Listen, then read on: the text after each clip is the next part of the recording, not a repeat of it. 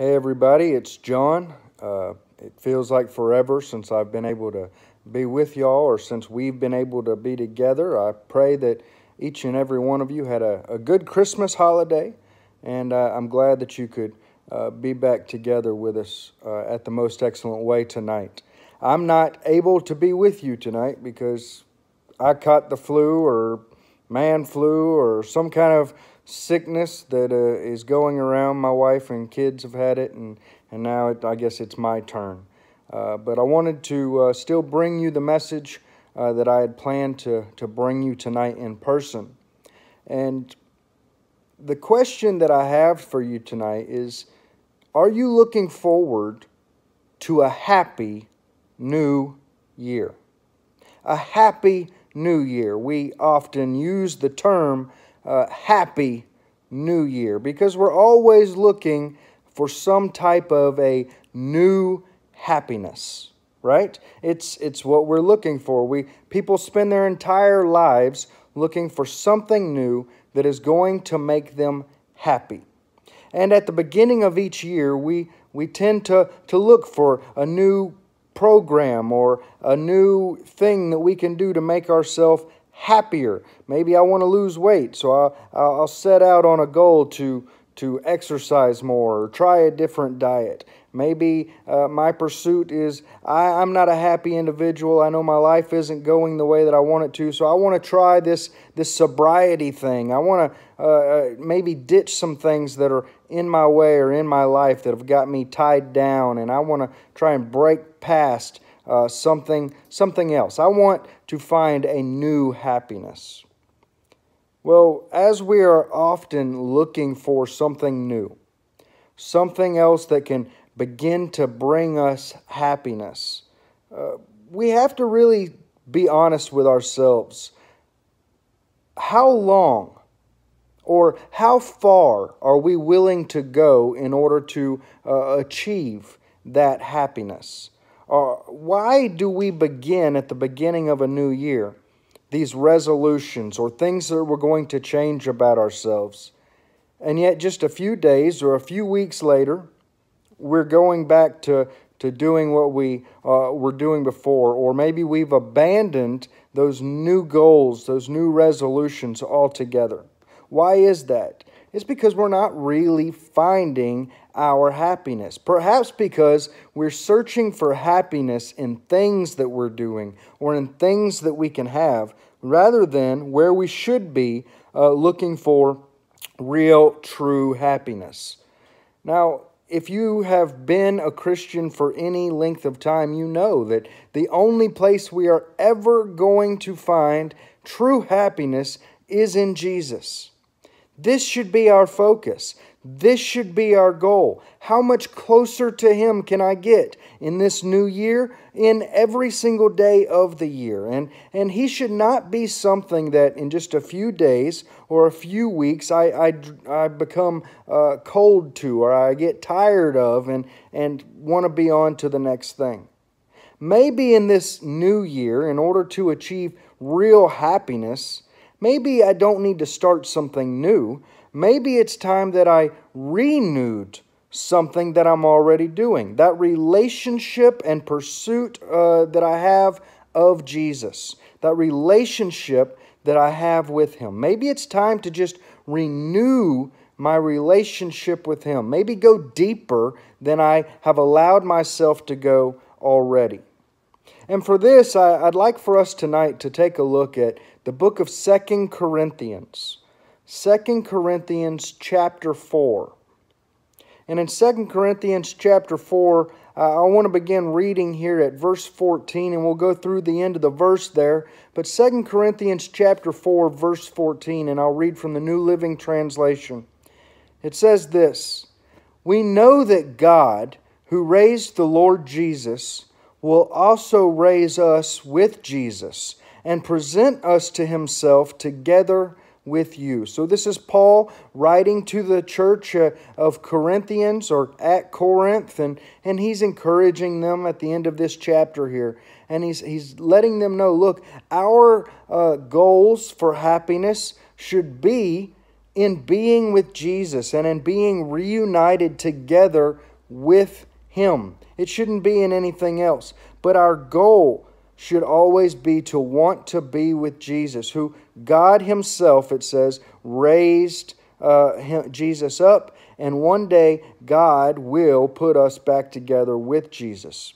Verse 15 goes on to say, all of this Christian stuff, all of this stuff that you profess a belief in, all of this is for your benefit. And as God's grace reaches more and more people, there will be great thanksgiving, and God will receive more and more glory. God should always receive the glory for anything good that happens in our lives, because John knows how to mess things up. I know how to make a mess out of anything.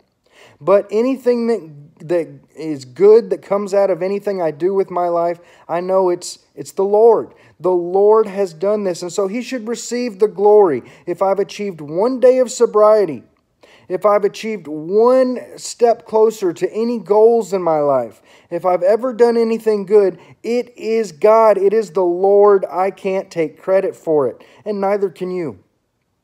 We'll go on with verse 16, and this is really the key to this whole passage here. It says, verse 16, that is why we never give up.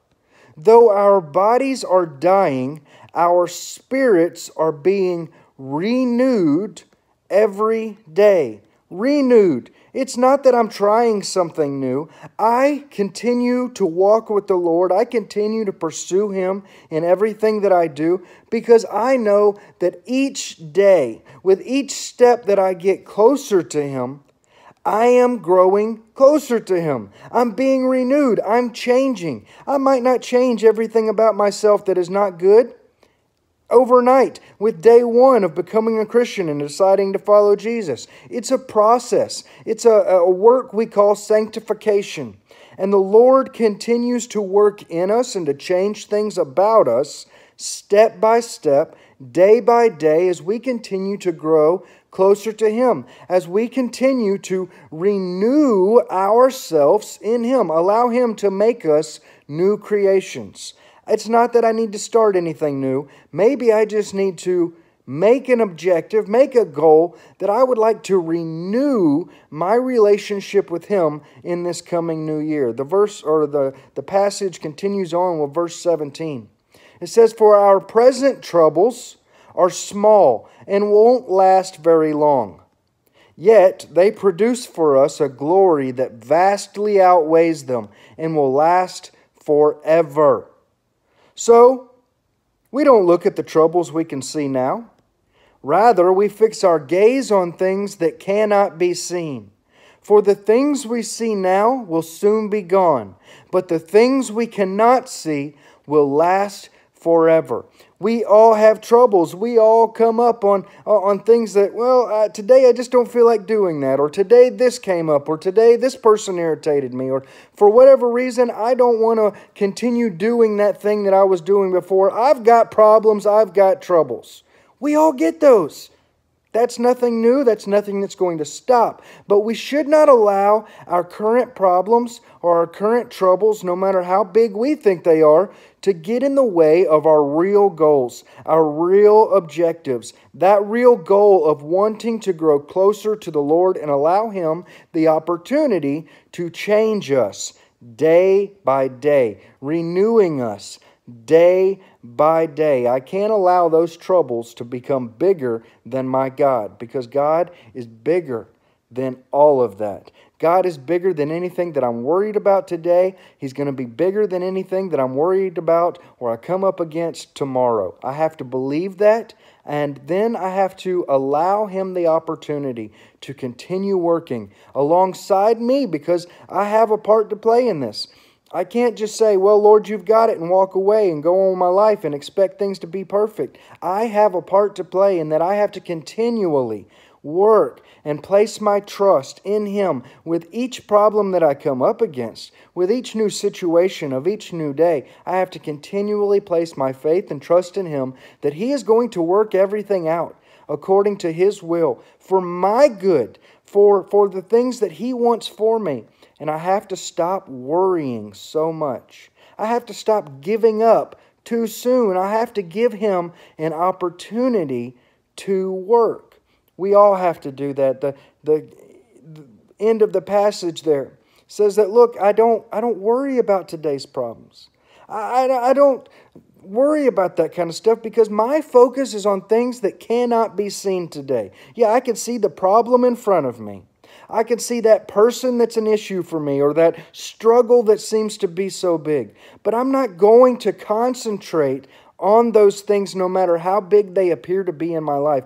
I'm going to concentrate on something that today cannot be seen. I'm going to concentrate on the Lord. I'm going to concentrate on my eternity, my forever home that lies just ahead. I don't know. It might be today. It might be tomorrow. It might be 10, 20, 30, 100 years from now. But one day, if I continue this course, if I finish this race, one day I will achieve this objective, this goal that I have of being with Christ forever in eternity, in heaven, with Him. And then I'm not going to have those temporary, small little problems that I think are just so ginormous today.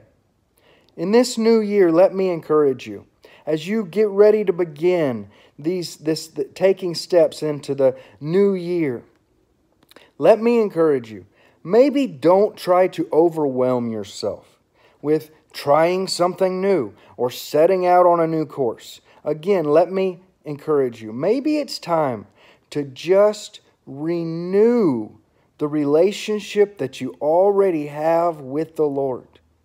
Just try to know Him more. That's it. There's no big secret or key to this.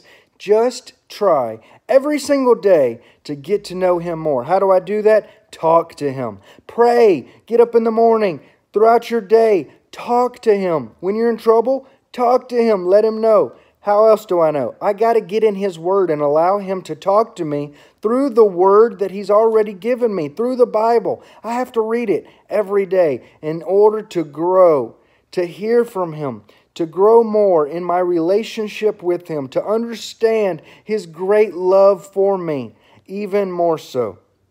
I need to renew every single day my vow to Him. Lord, today I'm going to pursue You with everything that I have, because You are ultimately what makes me happy. It's not a new year. It's not a new thing. It's not a new workout device or a new whatever. Lord, You make me happy. And I know that if I continue to pursue You with all that I have and everything within me, You are going to continue to be the source of my true happiness. And in that, I can begin to have a new year. A happy new year. A happy, renewed year, because I'm going to renew my relationship with You every single day. I'm going to take up my cross every single day. And every day, Lord, I'm going to put John aside. I'm going to put myself aside, and I'm going to pursue You and Your cause, the cause of Christ, every single day. Every day is a renewed day. Every day is an opportunity at a renewed day. And in that, I can find real happiness. Happiness with the Lord. Happiness that only comes from Him. Happiness, true happiness that I can't find in this world.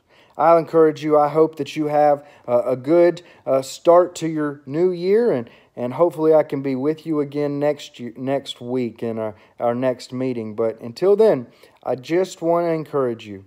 Have a happy, renew year. God bless each one of you.